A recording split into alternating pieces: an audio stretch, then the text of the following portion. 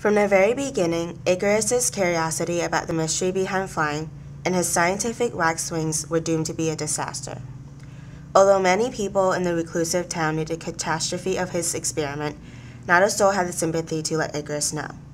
The private community continued with their daily routines, the cheerful dog strolling along the brown dirt path, the bronze sun rising from the east with its blazing rays, while the citizens herd their sheep, plowed a fertile land, and the shipment setting on a fast journey on a deep green ocean. The concept of being airborne had Icarus thinking of a brilliant idea, where he would spend his days working on a project so he could soar the baby blue sky relying on wax wings, which popped in his brain shortly after his thought.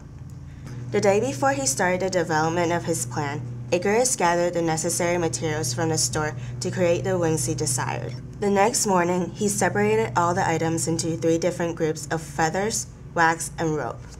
Once Icarus positioned the feathers into the shape of a bird's wing, he dripped the melted candle wax on top of the precise arrangement, making sure everything was secure. He had finished at 4 in the afternoon a few days later and tied pieces of ropes on wings near his shoulders on either side, so he had something to hold on when he tested the wings out. Icarus found himself in a state of gladness, for he had never before completed an assignment so quickly.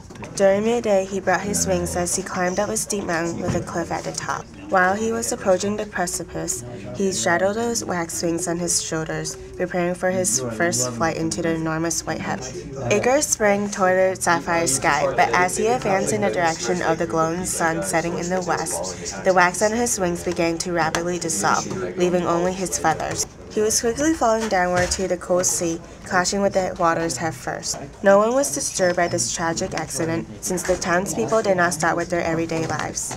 The plowman and shepherd may have heard a splash in the water, while the shipmen thought they saw a figure coming from the sky, but they were not concerned with what was happening around them. Instead, they all wanted to finish their chores for the day.